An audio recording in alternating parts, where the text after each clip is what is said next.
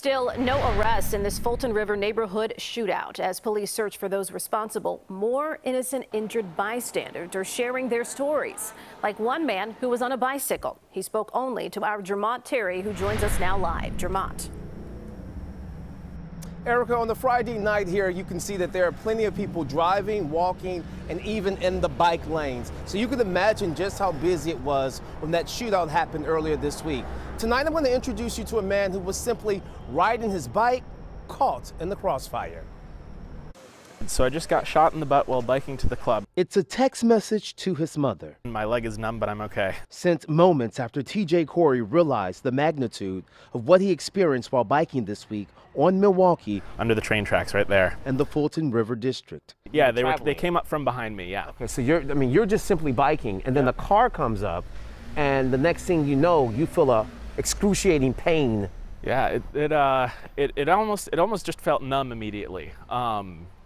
You know, I wasn't sure what had happened at first. TJ now knows he was one of 5 shots when people in 2 cars began shooting at one another.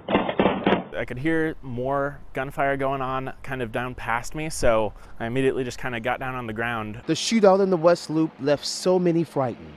TJ is one who ended up in the hospital.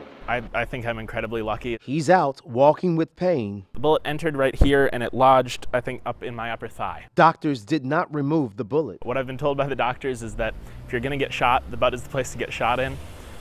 Missed everything important, so as far as what could have happened, I think I was incredibly blessed.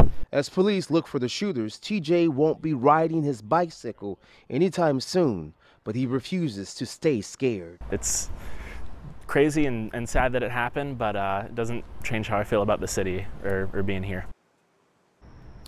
And while TJ and others are home and out of the hospital, the same cannot be said for a Lyft passenger who was last listed in critical condition. As of tonight, no one is in custody. Reporting live, Jermont Terry. Erica, back to you. All right, Jermont, thank you.